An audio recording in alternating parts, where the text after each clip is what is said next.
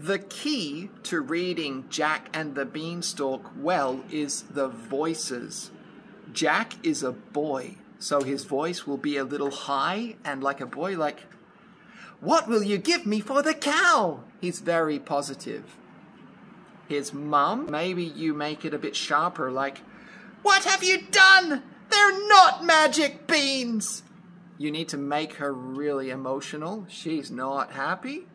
She's not angry, but she's like, "Oh, come on! Ah, Jack, Jack!" And then there's the lady giant, the wife.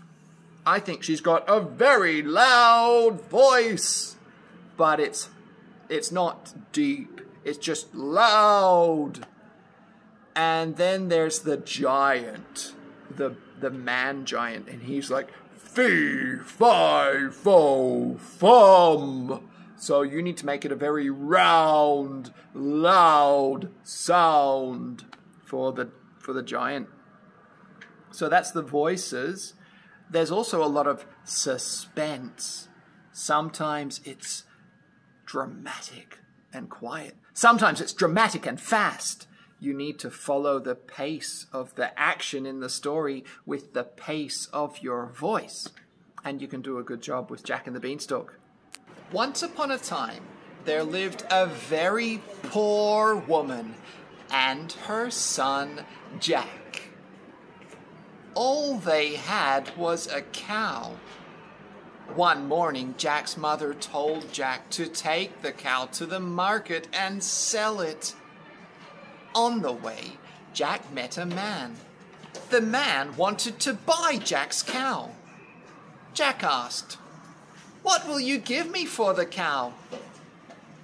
The man answered, "I will give you these 5 magic beans." So Jack gave away the cow and took the magic beans home. When Jack got home, his mother cried, "What have you done? They're not magic beans." She took the beans and threw them out the window. The next morning, Jack looked out the window and saw a large green beanstalk that reached up into the clouds. He started to climb the beanstalk. He climbed up and up into the sky and through the clouds. He saw a beautiful, huge castle.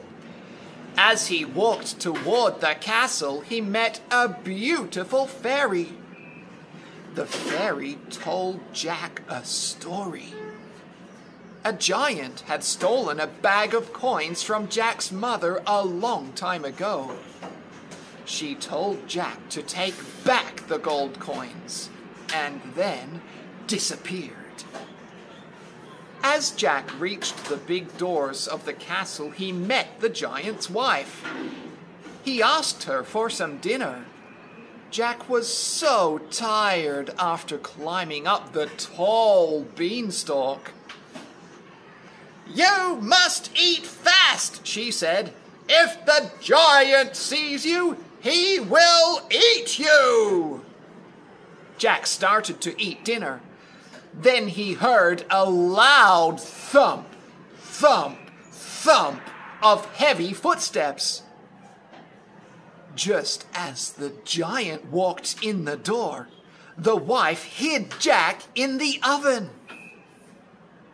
The giant sniffed the air and roared, "Fee, fi, fo, fum! I smell a human!" "It's just your dinner," said his wife. The giant ate his dinner in one huge swallow. Then he roared, "Fetch my gold coins!" The wife brought his bag of gold coins. He laughed out loud, thinking about how he had stolen the coins long ago. The giant fell asleep, counting the coins. As the giant slept, Jack grabbed the bag of coins and ran out of the castle toward the beanstalk. As he ran, the bag of coins made loud clink, clink, clink sounds. The giant woke up and chased after Jack. Jack could hear the thump, thump, thump of the giant's feet. Jack climbed down the beanstalk as fast as he could. When he almost reached the ground, he called for his mother to bring an axe. He took the axe and with one chop, he cut the beanstalk in two. The giant crashed into the ground and died.